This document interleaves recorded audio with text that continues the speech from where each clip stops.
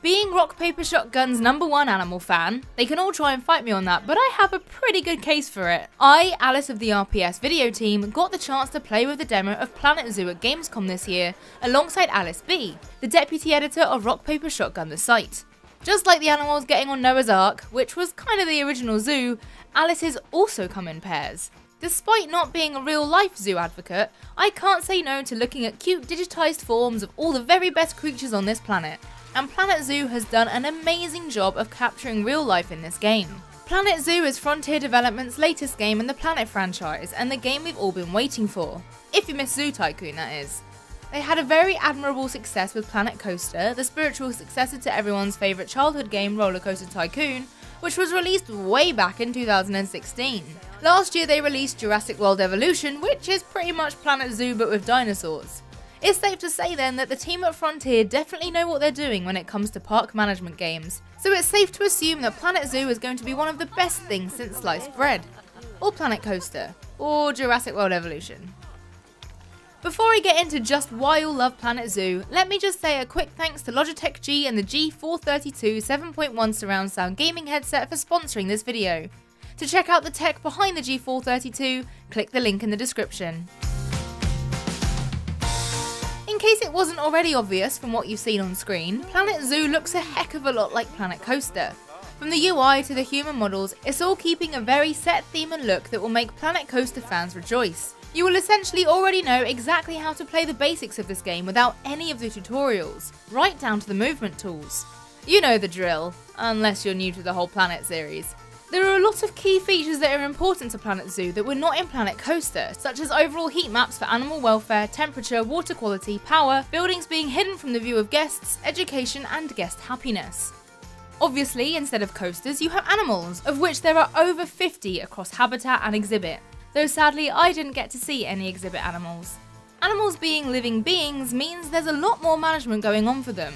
Where Planet Coaster really excelled at making realistic coasters and allowing you to build them from scratch and having a clear amount of research having gone into coasters and theme parks, Planet Zoo has the same amount of knowledge but this time for the animals.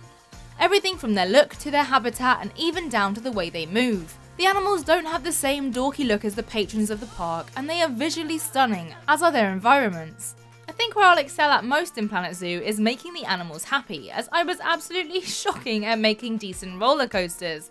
They were either too boring or too sick-inducing, and I could never find that sweet spot in the middle. Now all I have to do is look after cute animals. Easy, right? I mean, what could possibly go wrong?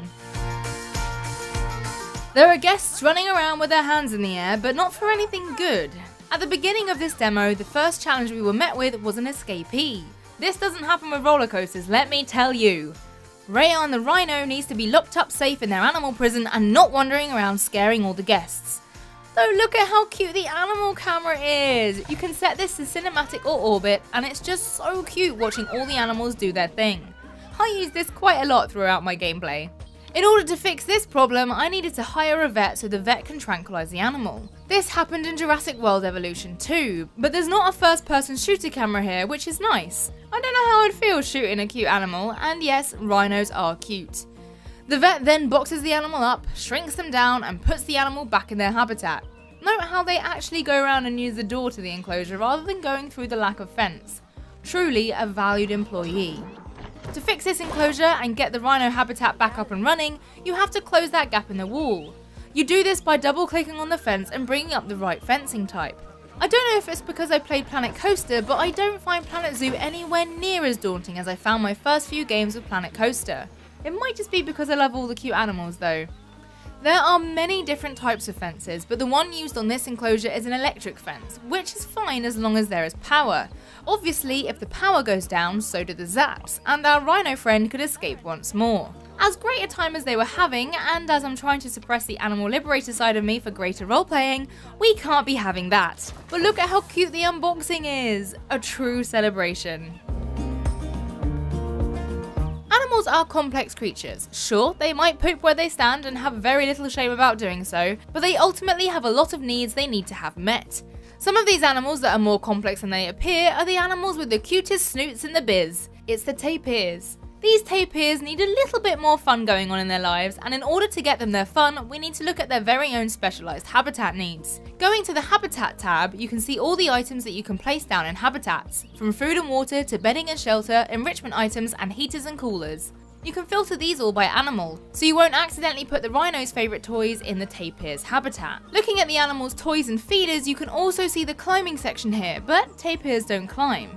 You can see a barrel feeder, a ball, some scratching items and some sprinklers. I put down one of everything and loved watching the barrel bounce and roll. Some of these items have proper physics going on, and it's touches like that make it so much more immersive. The sprinkler will eventually cool that area down, and here you can see a tapir playing with a box I've placed. These tapirs also want more plant coverage, which can be seen in the Environment tab. This is broken down into trees, shrubs and rocks, and you can filter by continent and biome. There are only 3 biomes available in the demo though, more on those later. And the larger the tree, the bigger the impact. These also give them shade and shelter depending on the weather type. More on that later too. One of my favourite things I saw during the demo was the water volumetrics and how much it impacts the actual happiness of not only the animals but also of the guests. Looking at the water quality tab, we can see there's a problem with the gharial habitat, and if you get your camera angle right underneath the water, you can see just how murky and dirty the water is, thanks to added volumetrics. This water is so dirty it will increase the chance of infection and disease for our poor croc pal, and also the guests will be unhappy because they wouldn't be able to see as much. To fix this, you'll need to add a water treatment facility and make sure that facility has access to a path so a mechanic can get to it when it deteriorates or if it gets vandalised. One thing to note though is that guests won't like to see that facility, so eventually you'll need to make sure it's disguised. Other things to make sure a habitat is a happy habitat are things such as enrichment items, and they are so cute! Here you can see Zoe the pronghorn antelope carrying around one of her enrichment items, and she's having a great time. The enrichment items are specific to certain species, and the menus are easy to navigate, filter and search through just like they are in Planet Coaster. You can click on individual animals to see how happy they are and what they need, and it's clear that despite Zoe's love for her little kettlebell thing, she has a few issues with her habitat. She needs more grass. And let me just take a moment here to appreciate how goddamn nice the long grass looks. Just look at those blades waving around in the breeze. While we're here, there are also some terrain and sculpting tools that are really easy to use. You can stamp shapes onto the ground, choosing a specific height and width, and making lovely little raised areas. Animals can walk over anything you can sculpt, though I think they probably wouldn't be able to get up that massive lump. Another habitat that was made into a home was the mandrills. They like to run around a lot and climb, but they don't have enough climbing space or the right terrain, which leads to some fighting as they're pretty unhappy. Also, apologies in advance for any butt shots you might see whilst we're hanging out with these dudes. They're just so there. We can sort out the terrain easy peasy by adding some grass and at the same time reducing the amount of sand in the enclosure, and then we need to add some climbing frames. Easy as pie.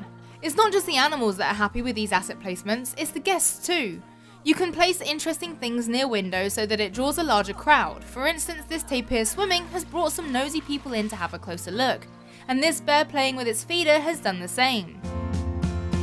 The climbing frames we built a minute ago can be uniquely made every time, and just like in Planet Coaster, all of the pre-made assets are made using in-game pieces that players can recreate themselves or pull apart and alter. The blueprints work in much the same way as Coaster and can be uploaded to the Steam Workshop to be shared. There's also a new mode in Planet Zoo. Franchise mode is a new way to play alongside the classic sandbox and career modes, and this is how you'll be able to trade online with other players. You'll be able to build multiple zoos to trade within those, get rare animals and up their points and ratings. It'll be simulation meets sandbox. And in the animal trading tab you can see all the animals you can purchase, what suits the biome you're in, what's available, a rough breakdown of their genetics and their star rating. The better the animal, the more they cost. Here you'll also be able to use conservation credits, which you can get by being very ethical and having a highly rated zoo, and you'll be able to get access to rarer animals. Just shower me with 1,000,000 conservation credits already, please. There will be 0, yes 0 unhappy animals on my watch. Buying the animal puts them in the trade center where you'll be able to see all your animals in holding, do research, prepare habitats and then release them into their new homes when you're ready. Clicking send to zoo will let us select the correct habitat and see that the delivery has been scheduled. Here you can see a caretaker arriving with the box and releasing the Bengal tiger.